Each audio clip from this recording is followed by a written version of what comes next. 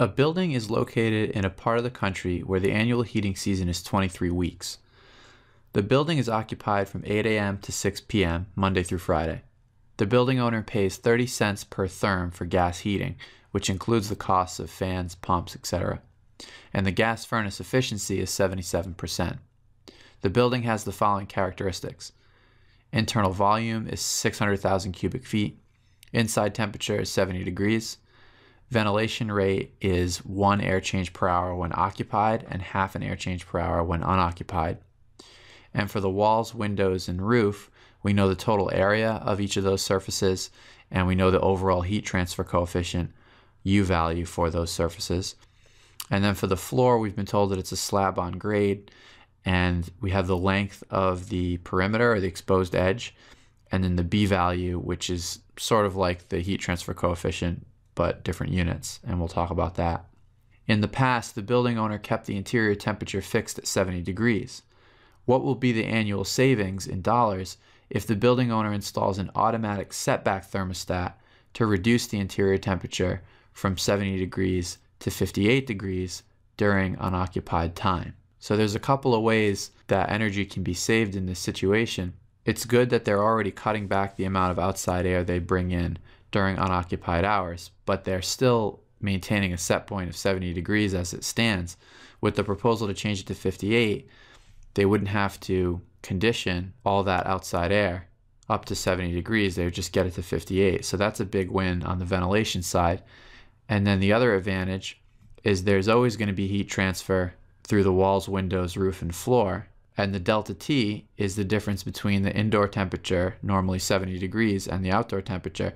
Now, if the indoor temperature is going to be 12 degrees lower, then that's that much less conduction loss that has to be counteracted. So let's summarize the steps that we'll go through.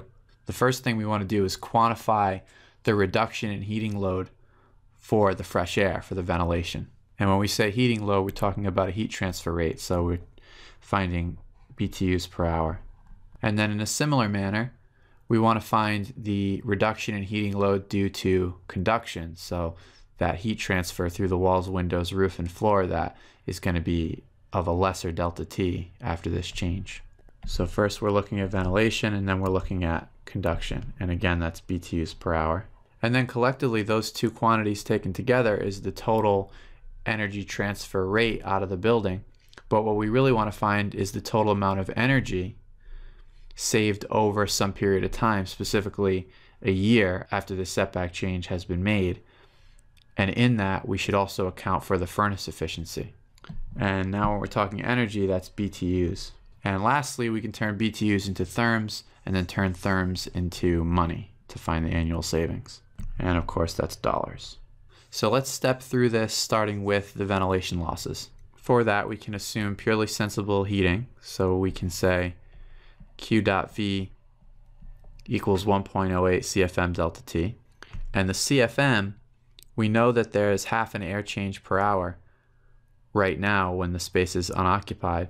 And we know the total volume is 600,000 cubic feet. So if half of that is changing every hour, then we can calculate CFM from that. We just have to work out the units. And then for the delta T, the actual delta T for the outside air is whatever temperature it is. Perhaps it's very cold, maybe it's, I don't know, 30 degrees, and it's being raised up to some desired internal temperature of 70 degrees. But what we really want to find is the reduction, how much of that delta T is being saved. So assuming the temperature outside is lower than 58, the delta T is at least 12, and it's being reduced by 12. So we're really finding the savings. We're giving back, so to speak, 12 degrees of the delta T. Instead of going from 30 to 70, it's going from 30 to 58. So this delta T is not how the outside air is changing, it's how much less it has to change to get to 58 instead of 70. So plugging in here, we can say 1.08 times half an air change per hour, and I'll use the units of change per hour. And then a whole change would be 600,000 cubic feet per change. And we want CFM, so we have to change hours to minutes. and the delta T is 12 because it's going from 70 to 58. So if we get rid of change and hours, we're left with cubic feet per minute, which is what we want this term to be in. And then the delta T is in degrees F. As long as this term is CFM and this is degrees F, this always comes out in BTUs per hour. So that's 64,800 BTUs per hour, saved by not having to condition that outside air during unoccupied hours all the way up to 70 degrees. So that is a big win, and that takes care of the first step. Next, we want to find the reduction in heating load due to conduction. So that's where we have to start looking at the walls, windows, roof, and floor. So in all cases, these formulations are going to take on a heat transfer type setup. So that's Q equals UA delta T, where U is the overall heat transfer coefficient, A is the area, and we'll do that individually for each surface, walls, windows, roof, and floor, and then add them up. So we can say the total conduction loss is the loss through the walls plus the loss through the windows. It's beginning to sound like a Little John song, plus the loss through the roof and the floor. And conveniently, we've been given those total heat transfer coefficients and the areas. And the delta T, again, the actual delta T may be very large, but it's going to get smaller by 12 degrees because it's no longer going to be keeping the internal temperature of the building at 70. It's only going to be keeping it at 58. That's that much less delta, so that much less conductive heat transfer will happen, and there'll be correspondingly less loss. So let's plug right in for the first term, which is the walls. We're going to do UA delta T for each term. The heat transfer coefficient for the walls is 0.15 and the area is 10,000. And I'll just write the units for this first one because the others are going to be similar. But we want to see it once just to make sure we're on the right track. BTU per hour, foot squared, degrees F. That is the heat transfer coefficient for the walls, and then the area is 10,000 square feet, and the delta T is 12 degrees Fahrenheit. That's the reduction in delta T. So degrees Fahrenheit goes away, square feet goes away, and we'll be left with BTUs per hour. But let's do all the terms since they're all going to have a similar structure. For the windows, it's 1.1 for the heat transfer coefficient, which is much higher than the walls because the insulation properties of a window are far less. But there's less area, so 2,500 square feet, and delta T of 12, that's the case for all of them. 0.06 for the roof, much lower. The roof is better insulated, which is good because it has much more area, and delta T of 12. And then for the last part, for the floor, the formula is a little different. We're going to refer instead to equation 42.5, which says that the heat transfer by conduction for a slab is given by PF delta T, where delta T is T inside minus T outside. And P is the slab edge coefficient, and F is the perimeter. And quite conveniently, we've been given that slab edge coefficient. They called it a B value here. The MERM calls it P, but that's 1.6. And you notice the units are BTU per hour per linear foot degree Fahrenheit instead of per foot squared. And then the exposed edge, which is the perimeter, is given in linear feet. So instead of an area and a U value that's per unit area, we have a length and a B value, which is per unit length. So it's going to work out very similar to the way these other ones are set up. I'll write the units for this one. It's 1.6 BTU per hour per linear foot,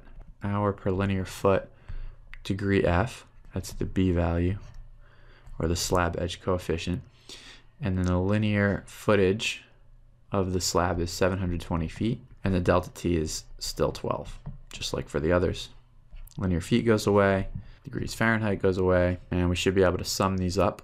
I'm going to write the numbers individually. I just like to appreciate the magnitude of each term so you can see where the savings are coming from. First term for the walls was 18,000. These all have units of BTUs per hour. 33,000 for the windows, 18,000 for the roof, and 13,824 for the slab. It's interesting, the sum of all that area for the walls and roof is still barely more than the windows. And then if you take the sum of all that, that's 82,824 BTUs per hour. That is the total amount of reduction in conduction losses. Okay, so let's go ahead and combine that with the reduction from the ventilation and get a total reduction of heat loss. We can say Q dot total equals Q dot ventilation plus Q dot conduction, and we'll add the 64,800 BTUs per hour from the ventilation to the 82,824 BTUs per hour for the conduction, and get 147,624 BTUs per hour. Okay, so that's still an energy transfer rate. Now we actually want to find out the quantity of energy, so not BTUs per hour, but BTUs. We're looking for the total energy saved, and then we can find out the actual annual savings. So for the total energy saved, let's remember what Q dot really is. Q dot is energy per unit time, so it's a Q, just BTUs, over some amount of time. So if we rearrange that, then we can say Q, not per unit time, equals Q dot times time, right? And the time here is the amount of time that we're in unoccupied hours, because that's when we're going to apply this night setback or night and weekend setback. We'll call it the unoccupied time. So the heat transfer rate times the total amount of unoccupied time will give us the quantity of energy saved. So our total heat transfer rate was that 147,624 BTUs per hour. And what's the total amount of unoccupied hours? Well, we have, first of all, the weeknights. They're occupied from 8 a.m. to 6 p.m. So that's 10 hours. So that's 14 hours on the weeknights, Monday through Friday, that the building is not occupied. So for 14 hours a day, 5 days a week, it's unoccupied. And then also on the weekend it's completely unoccupied. So for another 24 hours a day, 2 days a week, it's also unoccupied. So that gets rid of days, and we're left with hours per week plus hours per week. And how many weeks are we talking about? Well, it said there was a 23-week heating season. So we're going to apply this for almost half of the year. So all of that times 23 weeks. And this has units of hours per week. So weeks is going to go away, and we're going to be left with just hours. So we'll have BTU over hour times hours, and we'll ultimately be left with just BTUs, which is what we want. So this whole thing works out to 118 hours per week, which makes sense because they're operating 10 hours per day, 5 days a week. So it's a 50-hour week. There's 168 hours in a week. So that's 118 hours of unoccupied time. 118 hours of unoccupied time times 23 weeks, that's 2,714 hours per year times the 147,000. We get Q equals 4 times 10 to the 8th, and I got a little bit of rounding going on here, BTUs, and that's BTUs per year saved. Now, one important thing to note here is that this does not account for efficiency. That's how much less energy is being lost from the building. But in terms of saving on fuel for heating, the story is even better because the furnace isn't 100% efficient. So the actual amount of fuel required to deliver 4 times 10 to the 8th BTUs is more than this number. So the savings will actually be even more. And also, as we're accounting for the efficiency, let's take the opportunity to change units from BTUs to therms, because that's going to make it easier for us to quantify the savings in dollars. We can say Q actual equals this Q that we found out along the way, or you could think of this as Q fuel and this Q loss in the building. I'm sort of making up subscripts as I go, but I think you get the idea. Is the Q we just found over the efficiency. So 4 times 10 to the 8th BTUs over 0.77, which is the furnace efficiency. So that kind of shows you that this number is going to get bigger. And then there's 100,000 BTUs in a therm. So that's 1 times 10 to the 5th BTU per therm. So BTUs will go away and we'll end up with therms. And it turns out to be 5,203 therms of heating gas saved each year. And all that's left to do is find the annual savings. We know it costs 30 cents per therm, and we have 5,203 therms per year. Units cancel, and we get $1,561 per year saved by implementing this night setback.